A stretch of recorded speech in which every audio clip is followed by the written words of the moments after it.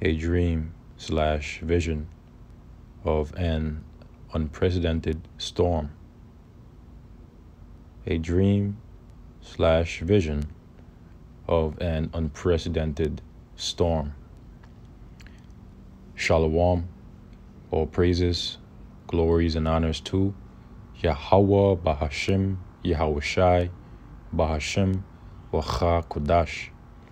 Double honors to my apostles and elders of Great Millstone who have taught me this truth, as well of men of like mind. Shalom wa chasad, which means peace and mercy, to the elect of the nation of Israel, whom are you so-called Negroes, Latinos, Native American Indians, and Israelite foreigners of the sea land of our forefathers, Abraham, Isaac, and Jacob, whom are scattered here in America, which is Babylon the Great, and abroad. And to you I say Shalom, and Yahweh Ba'ashim, Yahweh Shairatazah. This lesson is edifying. Now in this lesson, I will expound upon a dream slash vision that I recently had before camp last Saturday. And usually I do not have these kind of dreams slash visions. They may happen every once in a while, but nonetheless, as we approach the end, the Lord said that he would cause the elect to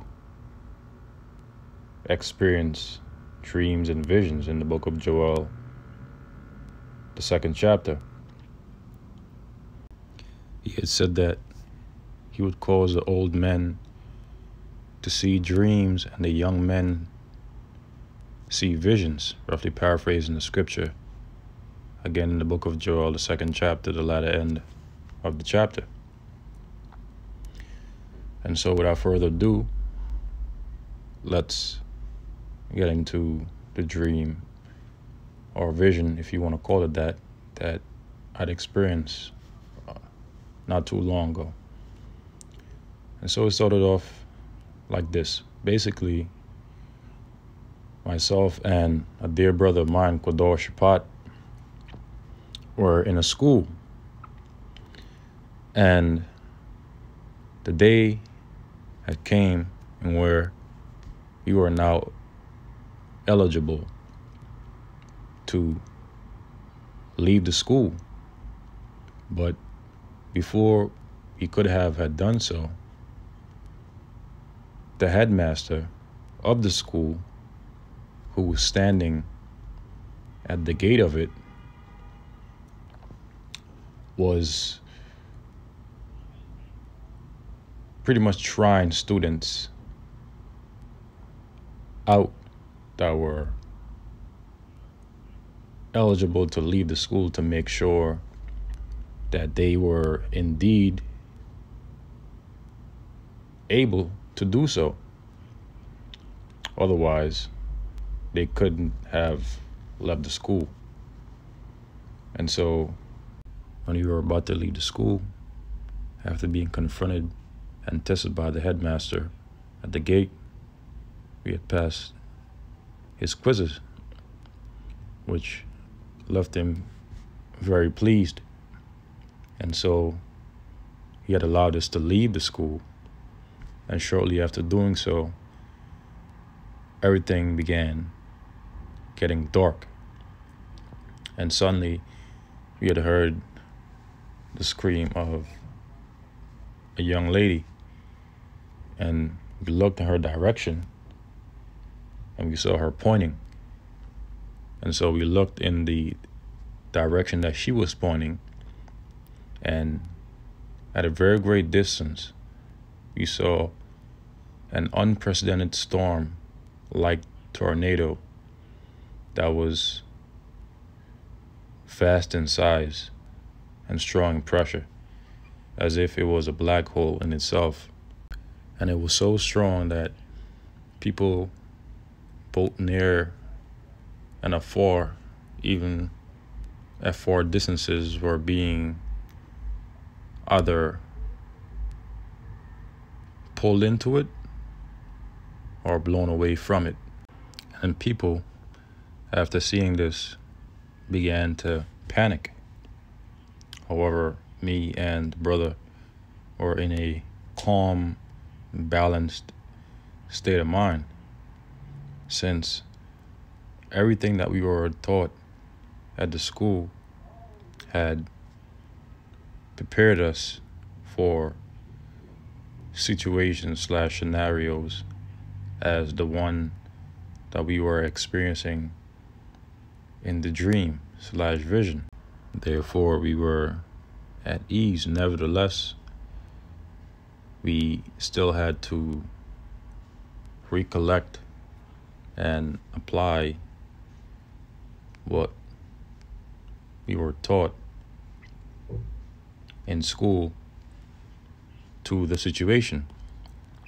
And we could have had done two things.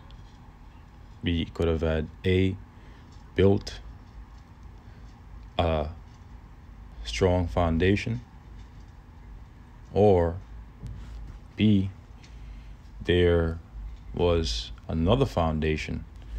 And this is where things get very, very interesting, brothers and a few sisters out there.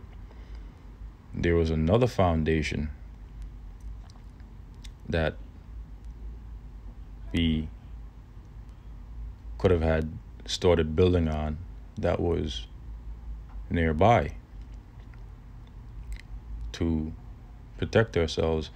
And this very foundation was one that was always at the very spot that we had seen it. And people would usually pass by it, neglect it. But that very same foundation, which we began building upon for refuge to keep ourselves unmovable as bedrock and stable from that slow-moving force of nature, is what kept us safe. And we kept telling people to come over here, build upon this, build upon this, build upon this foundation. And that's the only way you're going to be able to survive this unprecedented storm, lest you get blown away with the rest. Some didn't listen, and some did. And to those that did listen, they, along with us, were reserved from hurt. And we were, again, as I stated earlier, unmovable. Okay? Even though this thing was so strong in force and great in pressure, fast in size. And one of the things that was interesting to us was the fact that it was moving very, very slow, as if it had a mind of its own. You know, it was moving very slow, because usually people would want to see things like that move very quickly to just get the,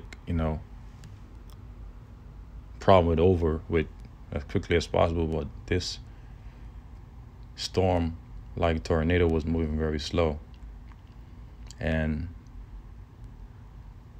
that concludes the dream. And Lord's willing, you brothers and a few sisters followed along, because I explained it to the best of my abilities, as slow as I possibly can, to pretty much explain it as clearly as I could. But excuse me. But that was it. And so now let's review it and break down what each part meant. Now remember, I had said that me and the brother were in a school. And now that school represented the ministry of our Lord Yahweh Ba'ashem Yahushai, which is the ministry of Great Millstone, which is headed and overseered by our apostles and elders, beginning with Elder Apostle Tahar, Elder Apostle Gabar, Elder Apostle Rakha, Elder Apostle Ramlab, and the Connecticut elders, on down to the older brothers, on down to us younger men. Okay? Through the spirit and power of Yahweh Ba'ashem Yahushai, Ba'ashem Wacha Kodash. Okay? That is what the school represented. It represented the ministry, and the headmaster represented the elder apostles, beginning with Elder Apostle Tahar, on down to Elder Apostle Gabar, Elder Apostle Rakha, Elder Apostle Ramlab, and the elders beneath them. Okay? And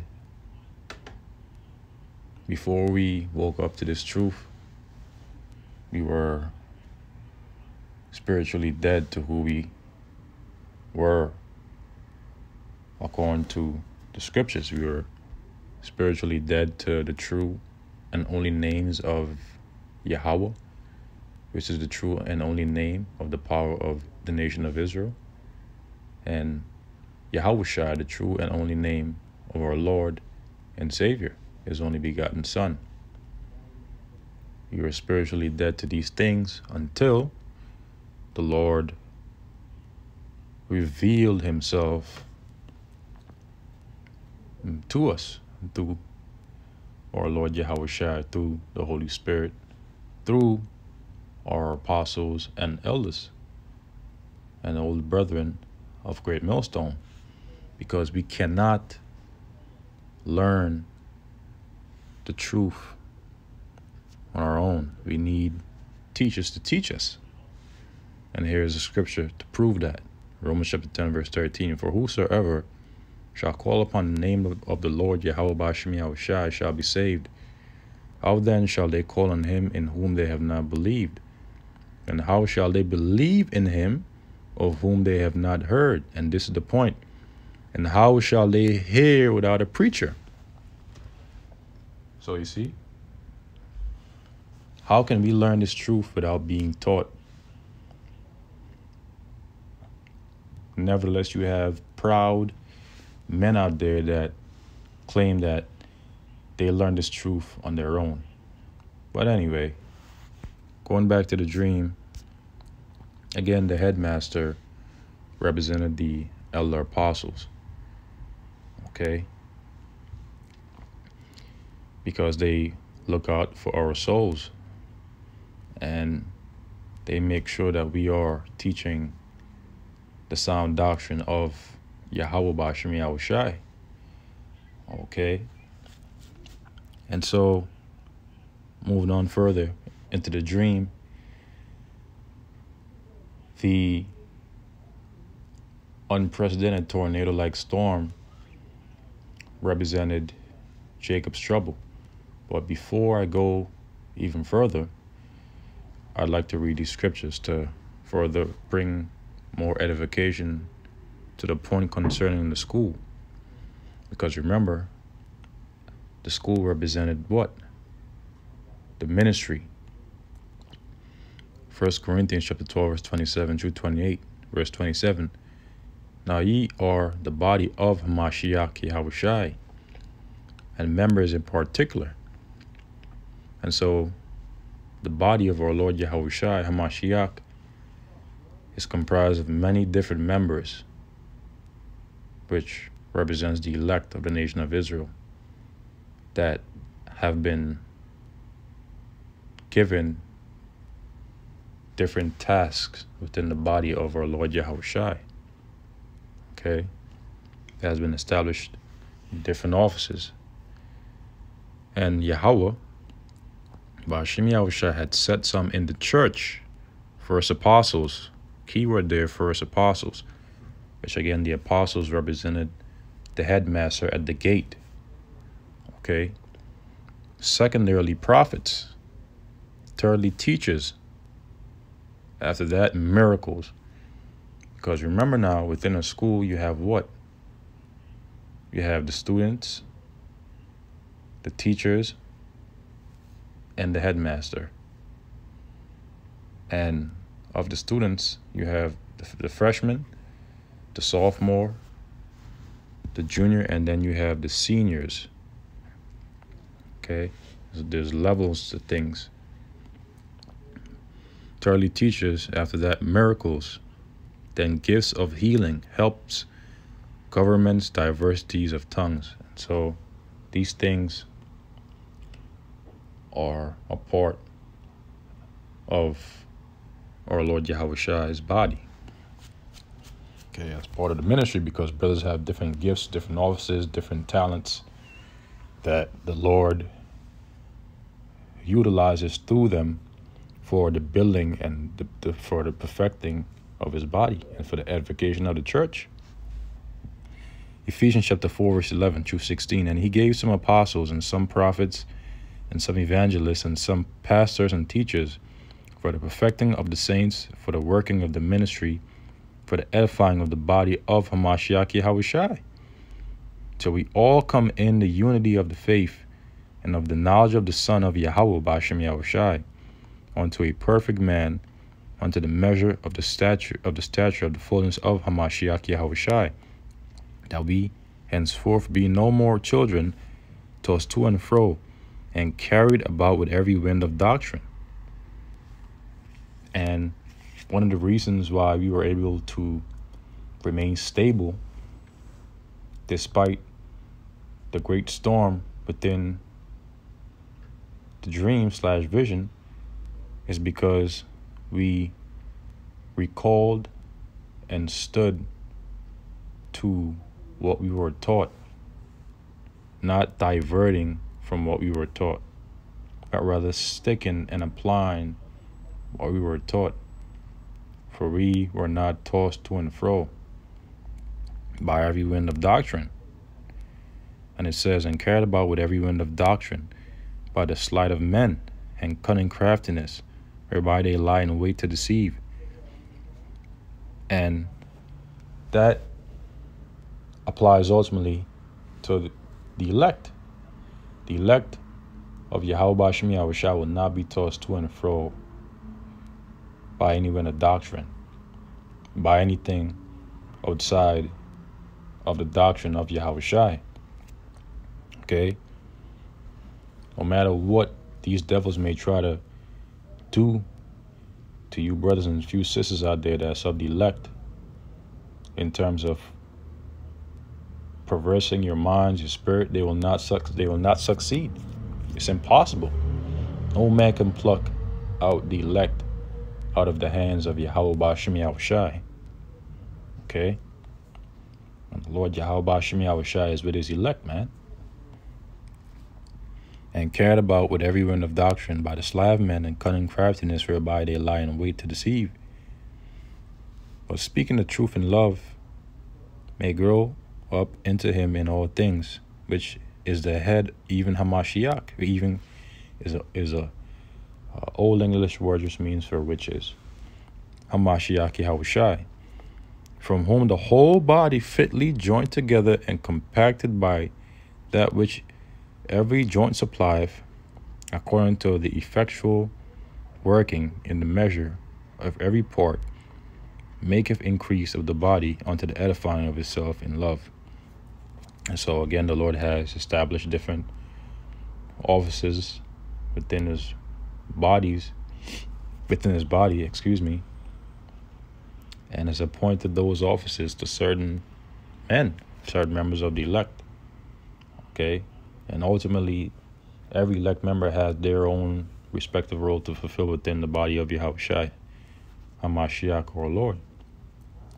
Okay, and this is what we had read earlier in the book of Romans, the 10th chapter, concerning the headmaster, being the apostles that taught us and the elders. Okay, let's read it again.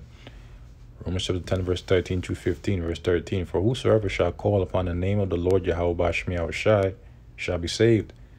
How then shall they call on him in whom they have not believed? And how shall they believe in him of whom they have not heard? And how shall they hear without a preacher? And how shall they preach except they be sent? As it is written, how beautiful are the feet of them that preach the gospel of peace and bring glad tidings of good things. And so now let's move on to the storm. And now remember, the storm represented what? As we had stated earlier, Jacob's trouble, the adversities that the Lord Yahweh, through Son Yahushua, is going to bring upon this planet to punish the sinners of his people, would say that the evil shall not overtake nor prevent them. Okay, pursuant to the book of Amos chapter 9, verse 10. Okay. And this is the parable from our Lord Yahushua. And there was a song that was sung by a Benjaminite by the name of Icamaus. I'm sure you, some of you brothers out there, you Benjaminite brothers might know who Icamaus is, and he made a song called Noah's Ark. And the song was pretty much inspired off of this scripture right here, the parable that our Lord Yahushua had told us here in the book of St. Matthew chapter 7, verse 24 through 27.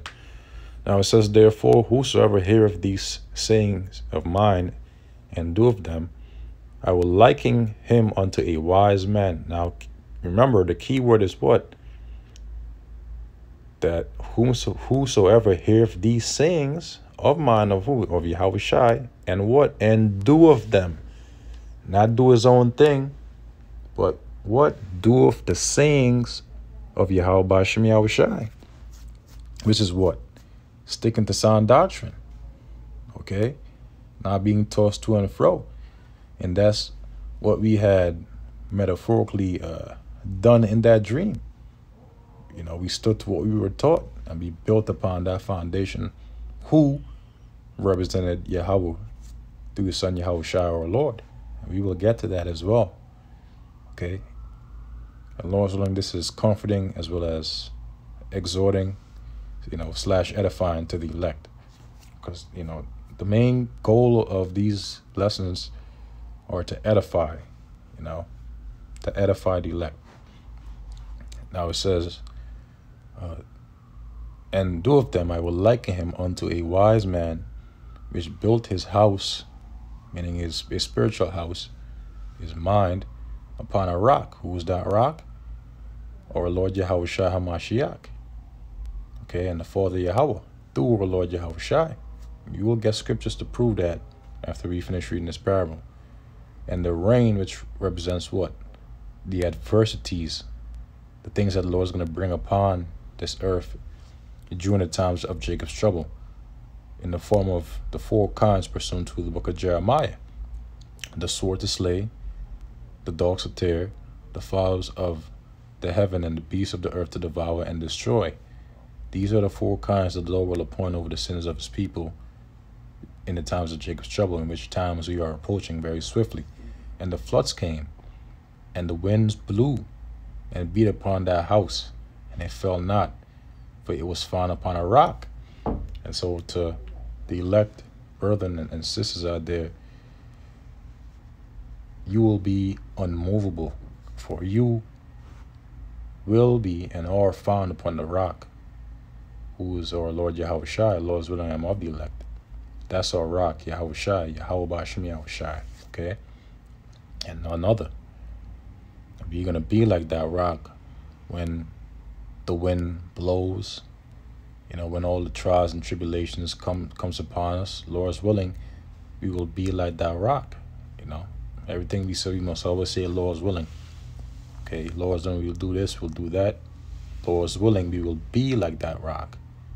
Okay, which our Lord Yahushua here is comparing unto a man that doeth the things that he says.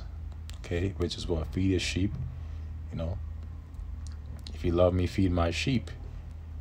Keep the commandments to the best of our abilities. So on and so forth. And it fell not, for it was founded upon a rock. And everyone that heareth these sayings of mine and doeth them not shall be likened unto a foolish man which built his house upon the sand. And the rain descended, and the floods came, and the winds blew, and blew upon that house, and it fell, and great was the fall of it. Why? Because that house was built upon sand. It was built upon that which is not sure. It wasn't built upon a sure foundation. It wasn't built upon something that can keep it stable from the wind, from the rain, and from floods. And that's what's going to happen to 2/3 of the nation of Israel. They're going to be like a man that built his house upon sand. So when all the trials, tribulations, and adversity comes upon them, they'll be blown away and swept away with it. Now concerning the rock, who's our Lord Yahweh, through our Lord Yahushua, 2 Samuel chapter 22, verse 1, 2, 3. And David spake unto the Lord Yahweh the words of this song in the day that the Lord Yahweh had delivered him out of the hand of all his enemies and out of the hand of Saul. And he said, the Lord Yahweh is my rock and my fortress and my deliverer, the power of my rock, in him will I trust. He is my shield and the horn of my salvation, my high tower and my refuge. My Savior, thou savest me from violence. And the Lord's going to save. Lord's willing, I'm of the elect, as well as you, brethren, out there, a few sisters, is elect from the violence of Jacob's trouble, from the violence of the great storm that's about to come. Okay? Psalm chapter 18, verse 2. The Lord Yahweh is my rock and my fortress and my deliverer, my power, my strength. In whom will I trust? My buckler and the horn of my salvation and my high tower. And the Lord is our high tower. He's our buckler. He's the horn. He's the strength of our salvation. He's our fortress. Okay? To protect us. To keep us. 2 Samuel chapter 22, verse 24. I was also upright before him, and have kept myself from mine iniquity. Psalms chapter 62, verse 2. Chapter 94, verse 22. Chapter 62, verse 7. Chapter 91, verse 2. And chapter 71, verse 3. Chapter 62, verse 2. He only is my rock and my salvation. He is my defense. I shall not be greatly moved. Yahweh Hashem Yahushai, they are our rock. They are our defense from the things that is going to come soon upon the planet Earth. Okay? Chapter 94, verse 22. And it says that I shall not be greatly moved. Why? Because we will be like that man that built his house upon a rock, so that when the wind and the floods come, we will be unmovable. We will not be greatly moved. Psalms chapter 94, verse 22. But the Lord Yahweh is my defense and my power. Yahweh Bashmi Yahushai is the rock of my refuge. And the Lord is our refuge. Okay, whenever things are going bad, we run to our Lord for refuge, for protection. Okay, for recovery. Psalm chapter 62, verse 7. And Yahweh Bashmi Yahushai is my salvation and my glory. The rock of my strength and my refuge is in Yahweh Bashmi Yahushai. Psalm chapter 71, verse 3. Be thou my strong habitation, whereunto I may continually resort. See that? Thou hast given commandment to save me, for thou art my rock and my fortress. Beautiful scripture, man. Absolutely beautiful. And the Lord is our strong habitation. Okay. Our place of rest. Our place of stay. Okay. Psalms 91 verse 2, I will say of the Lord Yahweh, he is my refuge and my fortress, my power, in him will I trust. And I'd added a lot more, because Lord's when I wanted to, go more in depth into our Lord Yahweh Shai being the chief cornerstone. But I will conclude the lesson here, and I will come back with a part 2.